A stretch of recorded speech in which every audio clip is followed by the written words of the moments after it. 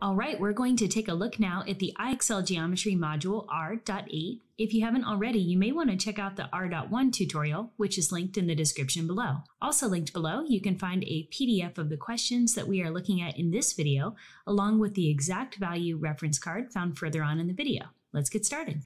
This first one asks us to find the height of this 30, 60, 90 triangle, which is line segment DF. For reference, I'm showing the ratio between side lengths in the 30, 60, 90 special right triangle. We see that the shorter leg, x, is across from the 30-degree angle. We also see that the hypotenuse is twice the shorter leg. Looking over at the triangle from this question, we see that the hypotenuse is 2 times the square root of 23. That means that the shorter leg, across from the 30-degree angle, DF, is just 1 square root of 23. There's nothing to simplify here, so that'll be our final answer. The next one is a 45, 45, 90 or isosceles right triangle. We're given one of the legs and asked to find QR, which is the other leg. Well, since this is an isosceles right triangle with two congruent acute angles, 45 degrees and 45 degrees, the legs themselves are congruent. So the square root of 35 is our final answer here. Next up, we're looking at a right triangle with no special angles, meaning it is neither 30, 60, 90 nor 45, 45, 90. So we'll need to use our trig functions to solve here.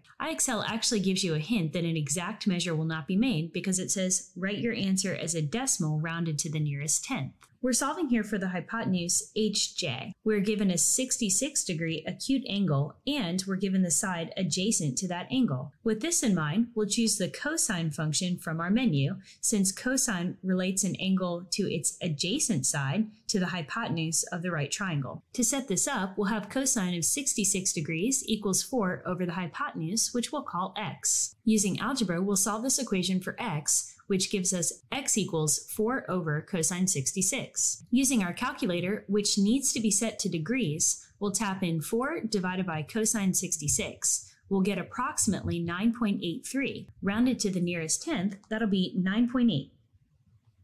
Next, we're asked to find the leg opposite the 63-degree acute angle. We are given the leg adjacent to that angle. From our list, it makes sense to choose the tangent function, which relates the legs opposite and adjacent to that angle. We'll set this up as tangent 63 equals the missing leg, we'll call it x, divided by 3.1. To solve, we'll multiply both sides of the equation by 3.1. So x equals tangent 63 times 3.1. Our calculator gives approximately 6.08, so rounded to the nearest tenth, that will be 6.1. Last one, we're looking for the hypotenuse and we're given a leg and an angle opposite that leg. We'll use the sine function this time, which relates the opposite leg to the hypotenuse of a right triangle. We'll set this up as sine 37 equals the square root of 21 over the hypotenuse, which we'll call x. To solve here, we'll multiply both sides of the equation by x and divide both sides of the equation by sine 37. Once we've solved the equation for x, we'll use our calculator to get an approximate value. That's going to be x is approximately 7.61. Rounded to the nearest tenth, that will be 7.6.